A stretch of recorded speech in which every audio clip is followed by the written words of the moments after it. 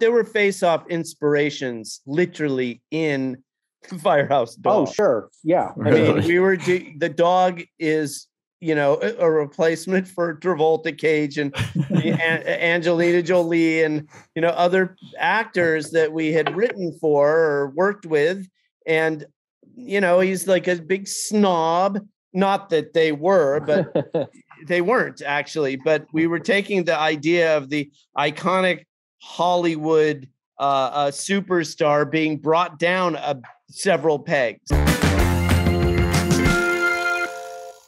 All right, you collaborated with co-writer Claire de Lim for the family comedy Firehouse Dog, and it was this was curious to me because usually, well, I don't know if it's usually, I can't speak on that, but you guys are like all over the place as far as genre, and I was wondering if there's like a conscious difference that you noticed to your approach to writing, whether it be, say, like a family comedy versus a horror film.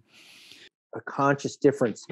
Well, I you know, every script, you kind of start with the tonal discussion, I guess, or pretty quickly, what it is you're trying to accomplish. In the case of Firehouse Dog, that was sort of a unique undertaking for us, in that it was an idea that was generated by our friend Claire, who I went to college with and film school with and known forever. And it's kind of convoluted, but in any case, she pitched that to an executive that Mike and I had worked with before, who we knew, who was looking to do something with us again, who we had a very good relationship with. And he said, if you can get Mike and Mike to come on as producers, you know, we can set this, I think we can set this up, because it would be cheaper to get us on as producers than as writers at that point. And so we loved the idea, and we had never, you know, Mike had written The Mask, which is kind of a family film, and he had written Curious George, I think, at that point too. So Mike, this was more in Mike's wheelhouse. Although I love the idea of the movie and what we tried to, you know, what we set out to do. So anyway, we had kids at that point, so it was also about doing something for them. That makes sense. Yeah. And so that's sort of how it all kind of came about, with sort of alchemy, more than anything. And we just worked on, you know, we worked with Claire on the script and on her idea that she had cooked up with this guy, and you know, we, as the movie got into production, we started taking over more of the writing of it, having to do with production and the director who Mike brought on. Mike really made the connection with the director and got him on the movie.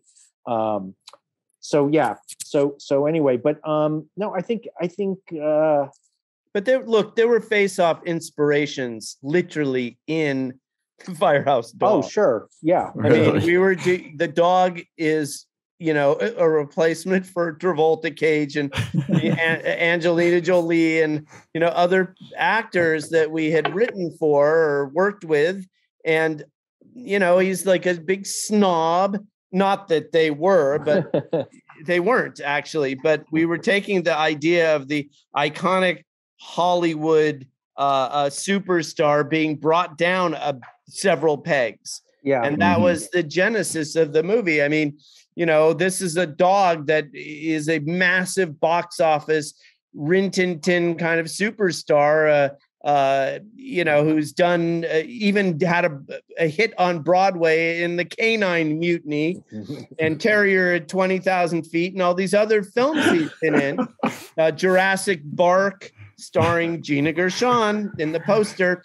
And he'd done all these films. With the shame technologies. And then his toupee flies off once he's doing some sort of aerial stunt, and everyone thinks he's dead, and he has to learn, you know, how to be a real hero. Wow. That when I'm writing something, it seems like it becomes kind of like all encompassing. Like it kind of pollutes my thoughts, whatever the content matter is.